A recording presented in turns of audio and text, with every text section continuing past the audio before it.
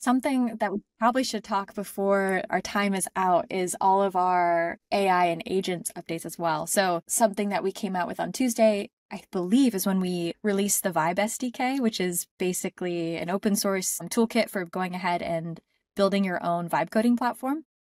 This was amazing. In one click, right? Deploy it Yeah, in one click. all of this work was done by our ETI India team.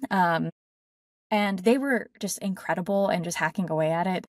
They've turned this around really, really quickly. And a lot of people are already playing with it. I've played with it a little bit.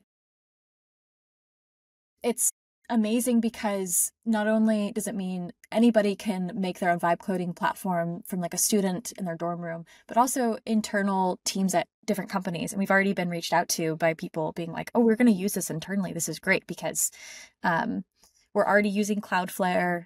And this is just a great open source platform that is completely just given out to the world and see what people build.